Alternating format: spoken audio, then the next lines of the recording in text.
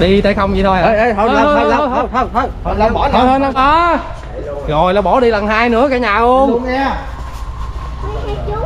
Ngồi uống canh mà. Rồi quay lại chứ vậy? Đưa gì vậy? Đưa gì vậy? Mới nói đi luôn quay lại trời. Đi luôn. Đấy à. Đưa qua không cao là đứng ra. Đưa gì vậy? Thôi khoan. Thôi lại xin lỗi mẹ chồng đi. Lỗi đi. Lỗi đi. Chứ. Nãy giờ lỡ lời đó, xin lỗi đi. Không có gì hết. Xin lỗi đi. Không gì hết. Xin lỗi đi. Ê. Nè. Dạ má nó thả nước thì đâu thôi đâu. Xin lỗi cái đi. Quay lại xin lỗi đi. Mẹ chồng giận rồi kìa. Giờ bà nói là bà đi mấy gì bà quay lại. Con quay lại nó bảo đảm.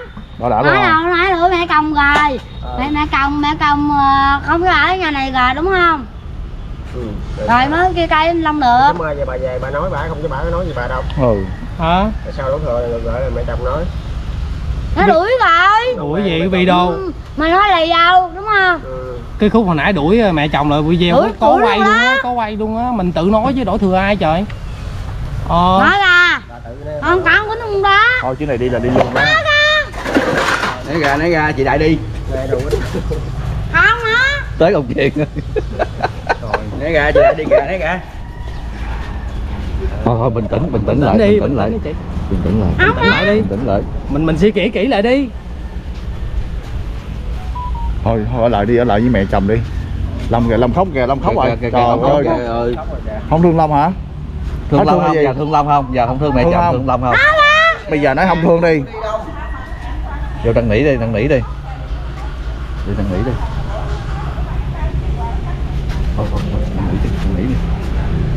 Không đánh không đánh. Bây giờ vô năn nỉ đi, ông Long kìa.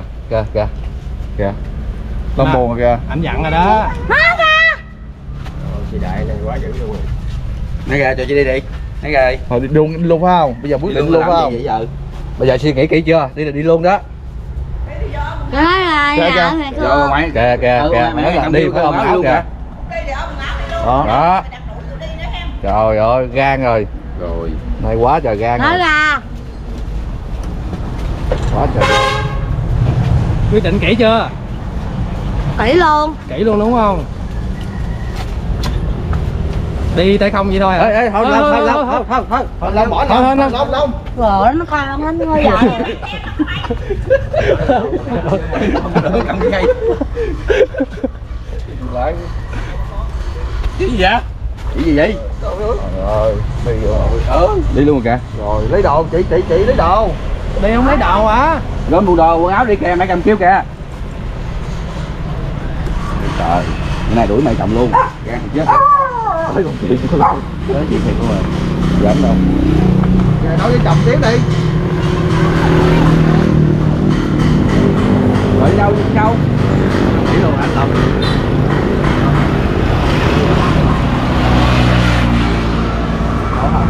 Anh biết phương hướng đi. Kìa kêu bà cô lại đi theo cái lúa kìa.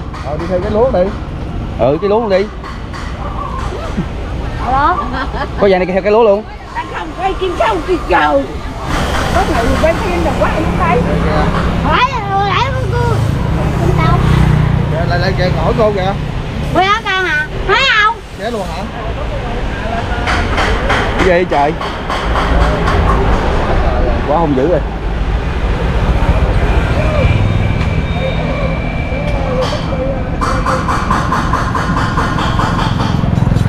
Sao này vô hay gì vô cái lỗi đi. Để mày nắng gì hoài sao? Vô nhà đi.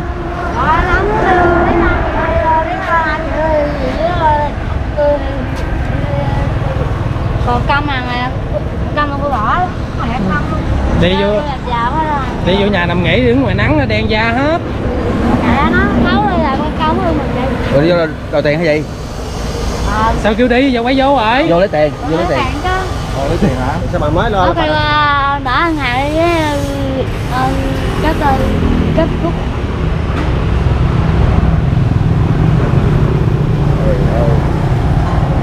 Hôm nay mình căng thẳng quá gì chị Chim Sâu?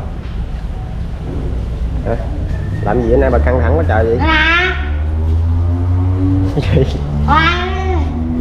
Con đi chở chim ăn, con mà không được. kêu con ở lại về cho chồng đi chở cho Nam. Đây gan rồi. Hồi nãy đuổi mẹ chồng luôn rồi. Trời ơi, sao vậy? Quay qua đuổi ông về chồng luôn. Đây nè. Dám không? Đuổi bà đi, còn ông đây. Hai ông đuổi hết luôn hả? Đuổi hết luôn. Bữa nay bà gan rồi. Trời ơi. Trời mưa tới giờ Chim Sâu. Mới thật không? Ê, né xa ra chút xíu rồi để nhớ cái thua má dâu vừa rồi ở đó. Chắc ra lần 2 nữa quá. Rồi ra ngoài này bà ơi. Lần 2 nữa. Rồi ra khu má dâu ở. Kiểu này. Bữa nay xin lỗi mẹ chồng đi ơi. Bữa nay là thấy dữ lắm luôn rồi đó. Gì nó? Trời ơi, đi dâu về mà bắt mẹ chồng, hỏi mẹ chồng nó chưa trời. Nói gì không? Lại bà luôn thì chết. Có gì lãnh không con? Có gì lãnh không? Nhà của ai con? Nhà của ai nói con? Nhà của ai nói? Trời ơi, ngồi vậy chứ, đứng vậy. Nhà của ai con? Nói nhà này nhà của ai con nói cho mấy chú nghe coi. Dạ. Nhà của ai? Nhà con. Chứ đâu phải nhà của Chim Sâu đâu. Con á, con á. Nè. Chú hỏi nè, có cho mẹ Chim Sâu ở không? Không. Không luôn hả? Rồi vậy là nó không cho là không cho ở kìa. Rồi bà tính sao? Còn vali với cặp đi chứ. Có cao quýnh rồi đó. Rồi qua đây ở co. Ở đâu quýnh luôn. Hỏi chút đòi. Ở là mày ra ghìa chứ mày đừng. Nhà này nhà của ai bà Chim Sâu? Kim Phụng. Chim Phụng rồi. Vậy mà biểu Hùng tiền không chịu Hùng á. Rồi sao mẹ chồng kêu Hùng tiền cắt nhà mà không chịu Hùng? Chú sao chú Bình Chị Bình hả? Rồi không có Hùng rồi sao ở được? Rồi nói ơi, mấy chú bây giờ á, nó Phụng một tiện. Một tiện gì? Kia mấy Phụng kia cài lòng được không mấy vậy? Cái đó hả? Trời ơi, giờ đã đòi chia tay luôn hả? Sao kỳ vậy? Kỳ gì vậy? Sao đòi chia tay? Không thương ổng sao đòi chia tay? Đừng Chồng hiền vậy mà không? Đừng có. Chồng hiền nóng mà kìa. Nóng mà kìa. Buồn rồi kìa. Bà nói gì ông buồn đó. Chồng hiền nóng mà kìa. Con lấy cái cây này cả. Ông buồn. Mẹ chồng mượn đi thì mẹ chồng làm ở chồng ở đâu mà thế làm gì? sao không thương? Bà thấy anh Long người ta trộn xi măng người ta làm món trước cực cũng chết luôn rồi. Người ta ra người ta làm tiếp chồng đi, ăn cơm nên người ta làm tiếp chồng. Mình phụ cũng được cái này cũng phụ. Ai nè. Đó. Vì khán giả mọi người ta mới thương. Phải liền luôn. Khiến mà khiến cái nó cay mới nó hả? Trời ơi lại thật. Thương bé Đức không chị Đề gì không? Không. Sao vậy?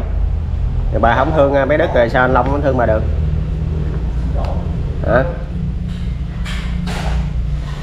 Tâm sự coi với bà con nghe coi. Sao vậy? Ai không thương? Chứ bà la lớn với mẹ chồng rồi sao anh Long anh buồn đó. Mình sửa lại đi, đừng có hỗn với mẹ chồng nữa. Hỗn là mang tội dữ lắm đó. Trời mưa đi, có đi ra mình mưa không? Không. Không hả? Đi phải đội nón bảo hiểm vô nha.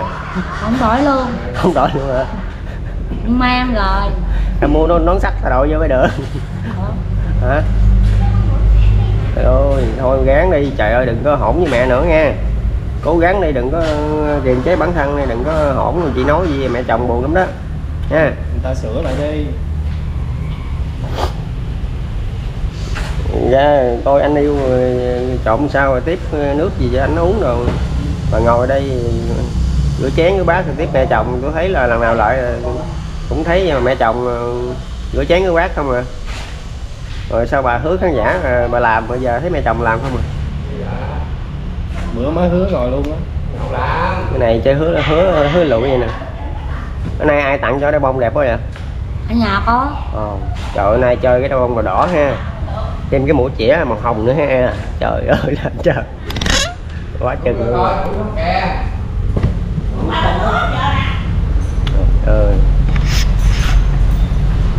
Tính chừng nào đi khám bệnh? Thế rồi chờ má Hà đi đến bệnh liền. Bệnh gì? Dẫn đi uống tiền thôi. Vậy ha.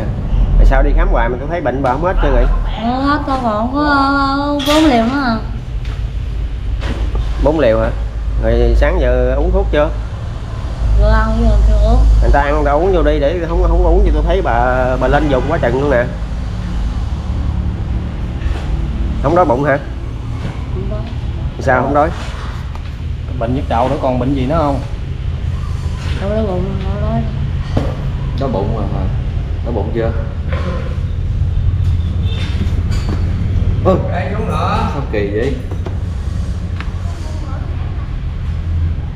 Tối ngủ đâu?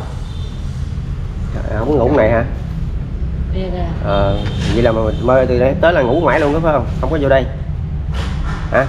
Nhồi chứ rồi. Thôi giờ anh đã bụi dơ nhà dơ quá chừng này, anh đã lau nhà tiếp mẹ đi. Vậy cho mẹ chồng thương. Sao không làm? Là mình không muốn làm hay sao? Bà làm gì rồi sao mẹ chồng thương rồi? Dạ nhỏ điện. Nghe chị ơi. Rồi xong luôn rồi. Giả bộ kêu quản trị gì thôi đó.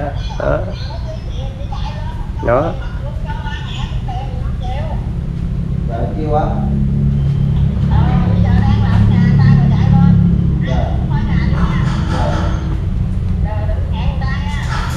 Rồi xong luôn rồi, xong luôn rồi. Rồi. Vậy? Làm gì vậy? Thôi điện hả? Không, điện cho anh. Rồi đó. Một cái tiền cái sao được ha? Dạ hả? Cái gì hả? Rồi. Nghe điện thoại cũng ghen nữa. Đây này nè. Cái này là ghen. Nè. Cái này là ghen không đúng rồi. Chúc mẹ nuôi lên hả? Lên này có hỏng giống vậy không? Có luôn hả? Trời ơi. Bà lên mà hỏng rồi bà buồn đó. Có vợ cũng mua vàng vòng. Vậy đó hả? Vàng thiệt á. Vàng 28 hay vàng 19? Mua vàng luôn hả? Vàng thiệt hay vàng giả? Thiệt hả? Cái bố này tối là ngủ cái bố này đó hả? Ngủ bên á. Chứ không ngủ đây ha. Giờ ta ráng ta tập ta làm với mẹ chồng đi. Ngày nữa cái nhà này ta đóng phòng xong rồi vợ chồng ta vô nó ngủ. Rồi cho bà không làm tiếp là nữa là nghỉ cho bà vô phòng ngủ luôn đó. Ngủ ăn lông đó. Vậy ăn lông hả? Rồi, đi lo nó nhỏ. Là chồng nhỏ hả? Có chồng nhỏ với nữa hả? Có đâu. Rồi sao mà tính bà ngộ như vậy, mỗi lần cái bà dặn lên ai làm gì đâu tự bà dặn cái bà bỏ bà đi vậy? Vậy đó. Cái này là bệnh gì? Bệnh chết hả? Nghĩ bà chết quá trời chết. Không ai nói gì cái chặn tự vô nó hên cái bắt đầu dặn đi hên. Đi 30 giây cái quẹo đúng 30 giây mau quá. Cái này là tự mình muốn nói là mình nói chứ không có suy nghĩ gì trên sao. Thì mình kiềm chế không được sao? Lâu không nhớ gì đâu. Không nhớ được. Sao kỳ Không nhớ. Mà mất trí nhớ mà sao mà mỗi lần mà nói một câu là hết không biết được đỡ với bà luôn vậy?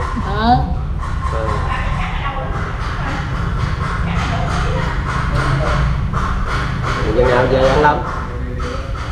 Rồi nào mới nói. Thứ hai tuần sau hả? Về luôn hay là về bữa lên? Để tiền nữa hả? Trời ơi.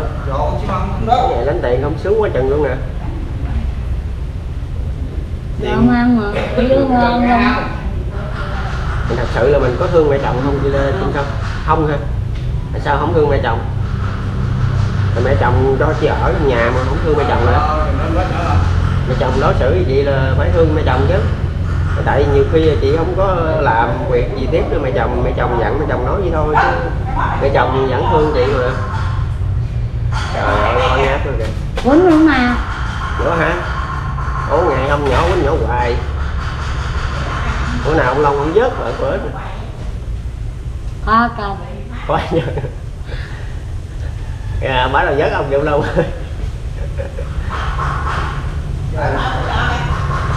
Trời ơi, với ông à, một bữa. Trời ơi, với ông bữa à. Vớt bằng đêm hay vớt bằng ngày? Đêm. Đêm mà. Trời ơi, ghê không? Vớt bằng đêm luôn hả? Ngày không được á. Gì luôn hả? Nóng quá trời nóng luôn á. Trời ơi. Thôi giờ đi ra làm kiếm cái gì đó coi làm tiếp mẹ chồng đi chị. Không luôn ha. Rồi.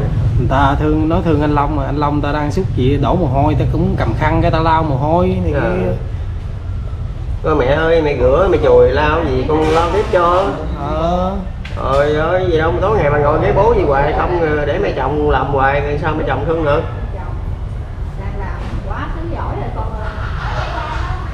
Dạ thôi, không làm gì, ta ngủ đi. Ngủ đi. Người ta lên video người ta hứa được thì ta phải làm được. Vì hứa toàn hứa không mà toàn là lụi không. Làm gì là mẹ chồng hết thương luôn rồi. Ông Lâm ông cưới bà vợ Việt Kiều luôn rồi. Cắt xong nhà này là ông Lâm ông cưới vợ Việt Kiều chứ kiểu này là ông chịu bà không nổi rồi. Anh Lâm. Đúng không? Nó phèo. Cứ cắt nhà này xong cưới vợ Việt Kiều bỏ bà đi ông ơi. Chứ bà không chịu làm gì hết trơn mà.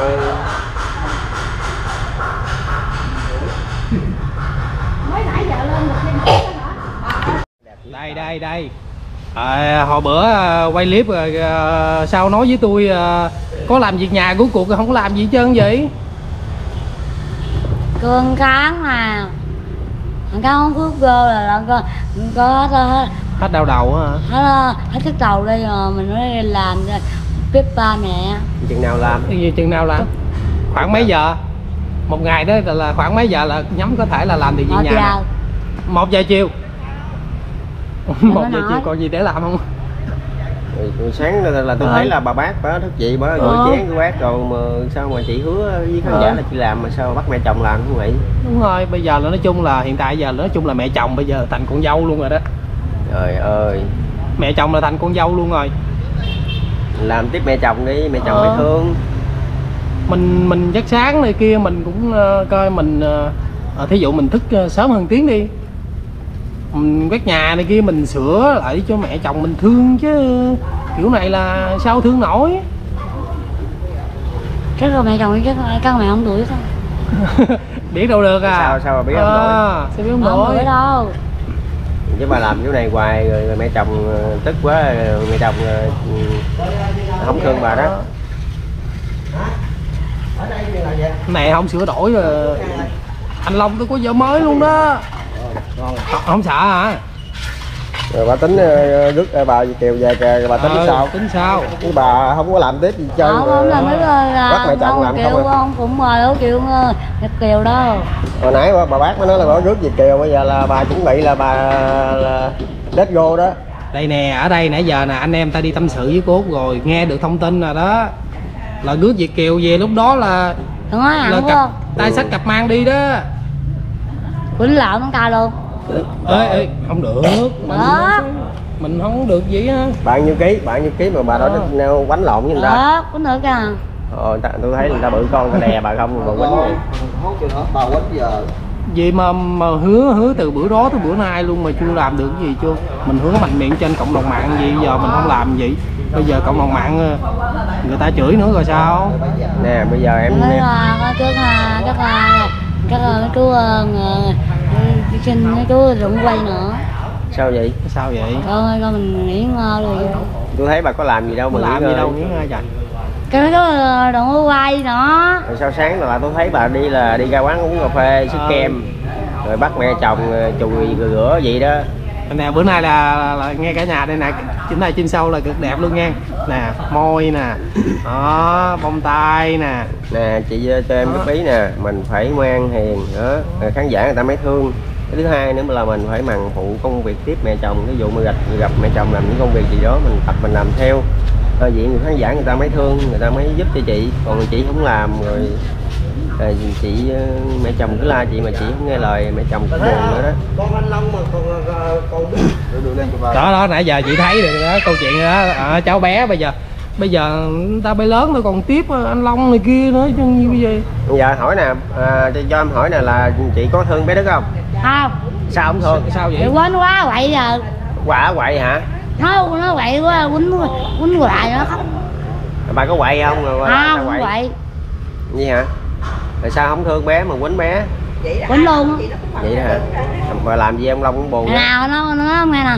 Mẹ ơi, mẹ gì bảnh con cái đây. Trời. Trời ơi là trời. Nó bậy rồi đó. Nhà của tôi mà đủ tôi đi, tôi không đủ mấy người đi, mấy người đủ tôi đi hả? Trời ơi là trời. Sao bữa nay ghê vậy? Đây là nói chim sâu. Cỡ này trời chuyển mưa dữ lắm rồi đó. Chuyển mưa quá trời luôn. Ông làm cái ầm một cái là mà đi về dưới luôn. Chắc mai mốt tôi quay mà tôi ngồi xa bà ra quá tôi né. Tại tôi sợ xét. Rồi gần ba tôi cũng nguy hiểm quá. Trời ơi là trời. Bữa nay không ngờ luôn á. Gì đó? Đi không? Sao hả? Nè dạ đó. Nè chị. Chim sâu đuổi mẹ chồng luôn. Bữa nay chim sâu đuổi mẹ chồng luôn mà. Ghê. Good. Đuổi rồi đó. Bây giờ nói thí dụ đi. Ở đây bé Đức rồi chị không thương chị đánh bé Đức rồi anh Long buồn rồi sao? Hết thương chị rồi sao? Thằng Phụng nó có thằng mẹ đâu? Hả? Nó thằng Khăn nó có thằng mẹ đã, nó có thằng Phụng luôn. Tại bà đó đối xử với nó là sao á? Tại bà không thương nó. Không thương nó thì người ta không thương lại chứ sao? Nè, cho em xin góp ý nè, là mình đừng có hỗn với mẹ chồng. Mình nói nghe lời mẹ chồng đi chứ chị làm gì hoài cô bác người ta không có thương. Như cái câu nãy là không được á. Cái câu nãy là không được á. Cái đó là mình hỗn đó. Cái đó là không được, là hỗn. Cái nãy là anh thôi. Nói cái đuổi mẹ chồng không? Nói mà làm mà. Nói đuổi mẹ chồng hỏi nhà đó. Nói gì đó đúng không? Bà yếu quá đi, đuổi chồng gì mà chồng nha. Dù cũng là mẹ, đuổi gì mà đuổi. Nhanh anh. Nhà mình gì, nhà mình cũng nhà của bà mẹ gì. Ai ra tiền cắt. Đó. Đó thấy chưa? Đó, rồi nè là chuẩn bị luôn rồi nè. Thôi bây giờ ông Long ơi, bây giờ bả làm đi hoài, bây giờ cứ vợ khác đi ông Long ơi. Cứ vợ khác đi. Đi nữa. Đi dữ luôn hả? Đi nữa hả? Rồi 5 phút rồi. Đi đâu vậy? Đau lòng hả? Trời đuổi mẹ ta không đau lòng, bây giờ mà đau lòng. Ê. Bà nhà của mẹ chồng mà bà đuổi bà. Đuổi mẹ chồng rồi. Trời ơi bà ngon lắm ha, bà đuổi bà chồng ha. Đuổi người ta mà không sợ người ta đau lòng mà mình đau lòng. Khăn nào đuổi mẹ chồng ra khỏi nhà. Trời ơi, đó này trời chuyển mưa lắm nha. Không, bữa nay cũng bất ngờ luôn á. Khi bà nói vậy chắc mình buồn lắm đó bác. Buồn thì con không có buồn. Tại vì nó muốn nói gì thì nó nói. Cũng như là mình biết bà gì. Nói vậy rồi thôi, nói buồn gì giờ. Tại nay sao mà có cơn lên mà nói. Nói một câu là đỡ không nổi luôn em. Đỡ không nổi luôn. Trời ơi. Rồi ba. Dạ thì bác ơi thì những cái vách phòng đó thì mình tính ngày mình mới đóng bác. Bữa nay đáng lẽ mày ổng đóng nè. Mấy ổng điện là sáng điện với mấy ổng nói tại vì con nó làm chưa có kịp, xế chút nó mới làm rồi chở lên rồi nó mới đóng. Dịu tiền gì? Đòi hoài luôn đó hả? Con mượn đó. Con mượn nó. Con mượn chi giúp sao? Con bị liều. Đòi hoài luôn. Đòi hoài luôn, lên mạng này đòi, lên là đài. Bữa là đòi rồi mấy cái cô nào đó thấy đòi hoài, cô đó gửi cho 1 triệu bạc trả cho nó, trả nó hôm qua rồi. Trả qua hả? Rồi qua. Tắt cái coi no tắt cái no. Thì ai cho gửi Thành Lộc đó, Thành Lộc nó đem lên. Rồi từ hôm qua lúc trả rồi tới giờ không đòi nữa, cái quay qua đòi tiền nu mượn nó 250 hay gì đó. Trời ơi cái con này mà. Bả làm gì nhiều khi mình chắc mình cũng tức lắm các bác, cũng buồn. Chứ bả ăn gì rồi bả giờ tánh tình thì cũng anh em mình cũng cố gắng khuyên chỉ lắm nhưng mà chỉ dẫn vậy giờ mình cũng không cái Thành Lộc đồ nói cô biểu giờ gì nói với nó với Chim Sâu, nói bây giờ trả 1 triệu rồi, giờ cái nhà cất này lên ở là phải hùng. Hùng lại giờ cái nó không biểu nó hùng, nó lắc đầu à? Khùng thấy bà luôn chứ. Trời ơi nó khùng mà nó khôn dữ lắm. Rồi bả có chịu hùng không bác không? Đã nó lắc đầu rồi đó con. Lắc đầu rồi đâu có chịu hùng đâu. Đó. Trời ơi. Biểu nó hùng nó lắc đầu. Rồi cái đi mua cái mấy cô cho tiền đó. Biểu đi mua cái niệm khác, về cái biểu trả tiền lại đây. Nãy bà già chồng mới trả 1 triệu đó thì giờ trả tiền tiệm ở đây cũng không chịu, nó cũng lắc đầu. Nó để tiền nó đi trị bệnh. Ủa con mới có nghe cái thông tin là nó mời anh Long với chị đi Sa Đéc hả? Mời hả? Dạ. Ông biết đâu? Là Dung. Chia nu. Chắc đi khám bệnh. Út, con có vấn đề để hỏi Út tí. Ở video trước á con có quay về là chị Chim Sâu, chị có nói là chị đã sửa đổi mấy cái tánh tình này kia, là đã chịu làm việc nhà này kia, là có không Út? Nó nói chứ cô chưa thấy được cái gì hết. Chưa luôn hả? Trời ơi, sáng nó ăn nó có mấy cái chén rồi cô kêu nó thức dậy cô qua cô thấy, còn y thêm cô la cô rửa kêu nó dậy rửa nó không dậy, nó nằm hoài đó, tới kêu Long nó đi uống cà phê về biểu mày kêu nó thức dậy cho nó rửa chén rửa bát gì có để tùm lum hết. Thức dậy rồi cái mấy cái cậu này lại rồi cái mấy nói kêu nó thức dậy rồi cái nó không chịu đi tắm nữa, nó đứng ấy hoài rồi la ghét đi tắm rồi cái sách rồi bởi tập đi đó. Vì bữa con hỏi thì chị nói là có làm này kia mấy việc nhà rồi. Rốt cuộc như này giờ là cũng như là nói suông luôn đó anh. Dặn mẹ cái nữa. Trời, nói chung ra không phải cô, giờ cô nói chứ giờ còn hơn cô đi làm dâu lại cho nó. Ổng nhà cô qua lại này mỗi ngày nào cũng rửa chén rửa bát cho nó cho ăn rồi chồng đó. Nói hồi nãy mấy chú khi nói sao ăn rồi không rửa, nó nói của thằng Long nó ăn đó. Của thằng Long nó ăn tôi nói, rồi mấy chú hỏi chứ bộ chồng ăn rồi vợ rửa không được hả? Nó lắc đầu nó nói không. Cũng khổ quá. Khổ dữ lắm con ơi, nói thiệt cái giờ cô suy nghĩ tan nát hết trơn, giờ không biết làm sao giờ. Mình cũng hết sức rồi hả con? Hết sức mình nếu mà nói thì dù gì cũng như một bữa với hai này kia, nếu mà dạng như mà mình làm biến mà tới cỡ nào luôn, một bữa với hai mình cũng phải vô được một lần đúng không? Cái con này cô suy nghĩ nói vậy chứ nó cũng làm biến, nó chẳng dữ lắm làm biến chứ không phải mà nó nói mà đổ nói tại nó cái bệnh nó vậy rồi nó vậy, tại nó làm biến. Nó làm biến á, chứ nó cũng làm được chứ sao không. Vì bữa nay chị cũng thức trễ nữa hả? Trời ơi mấy chú này lại kêu nó mới thức rồi, 9 giờ mấy gì bao nhiêu mấy 9 giờ vậy nó cũng mới thức lại hàng rồi đi á. Ngồi bánh hả? Dạ. Thấy nó đi lên rồi mà. Lên đâu? Bỉ cho vô hả? Tắt cái luôn. Em thấy ngồi uống nước bà đó. Vậy là ngày nào chỉ không thức mình cũng kêu mà bả cũng thức luôn hả con? Kêu nó có thức đâu con ơi, kêu nó nằm qua. Sớm cô qua cái cô vỗ giường gầm. Cô nói thức dậy nè, thức dậy rửa chén rửa bát gì. Ở nó nằm đó nằm chùm hoài đi, quần áo tùm lum hết trơn, không đi giặt đi diệm gì hết trơn á, nằm hoài đó. Cái nó ngồi lồm cồm, nó ngồi vậy thì cô bước ra đây thì nằm cái thằng Nu, thằng Đức này, thằng nhóc nhỏ thằng con của thằng Nu. Bà nội, bà Chim Sâu có nằm chút nữa kìa bà nội. Rồi thì nằm đó thì nằm tới mấy ông này lại mấy chịu ngồi vậy đó. Con thấy cái tánh là của chị này chắc có thể là cũng khó mà cũng sửa được. Khó lắm con ơi, nó thằng cô nó bây giờ là như nếu mà thằng Long mà nó ở với con này hoài nó thì nó cũng suốt đời nó luôn rồi đó. Giờ cô làm sao mẹ cô không biết nói sao giờ, tại vì giờ có mình nói. Dạ, mình cũng khó xử. Đó này nói chung là phần quyết định nói chung là lớn là của anh Long. Mà anh Long ảnh quyết định vậy thì chắc mình cũng phải vậy. Cô cũng nói nó hết lời, cô không biết nói với nó làm sao nữa vậy. Dạ bác Út ơi, thì bác Út cho hỏi thăm nè, là nếu mà bé Đức với Chim Sâu gì đó thì liệu mà Chim Sâu ở đây được không bác Út? Nếu mà cô nói thẳng luôn, nếu mà cô về đây là Chim Sâu nó không ở với cô được. Vậy đó. Chứ còn đối với bé Đức thì giờ nó cũng còn nhỏ thì tại nói vậy thôi. Chứ còn cô không có giúp, cô không có cho nó ở đây nữa, không cho bé Đức ở với Vinh Sâu. Tại cho thằng Đức là nó ở với cô hồi nhỏ nó lớn rồi. Cũng như mình mến tay mến chân hả bác? Dạ. Nhưng mà với phần nó vậy là cô không có cho nó ở. Nó đâu có biết cái gì đâu mà nó chăm sóc. Nó quýnh nhỏ thấy mẹ nãy giờ có mấy chú kia mà nó quýnh nhỏ thấy bà nó ngược quýnh nhỏ. Quánh luôn hả? Dạ, quýnh đó. Có cầm đồ này kia dí không? Cầm cái chổi đó. Cầm cái chổi hả? Nói chung là con Đức này nó cũng hung, nó làm lại đó. Vậy luôn đó hả? Dạ, nãy cái thùng nước kia hết rồi mới đổi, nó lấy thùng nước nó chọi đó, nó lấy cục gạch nó chọi đó. Đôi khi nói chung mà quá sức chịu đựng của đứa bé thì đương nhiên nó cũng phải phản kháng lại thôi. Ông nội lại bước mở nước giùm chút không nội? Là bé nó có chọc bà Chim Sâu không? Không, này nó không có nói chơi với Chim Sâu đâu. Rồi cái mấy chú hỏi bây giờ chú hỏi con cái nhà này nhà ai con? Nhà của con.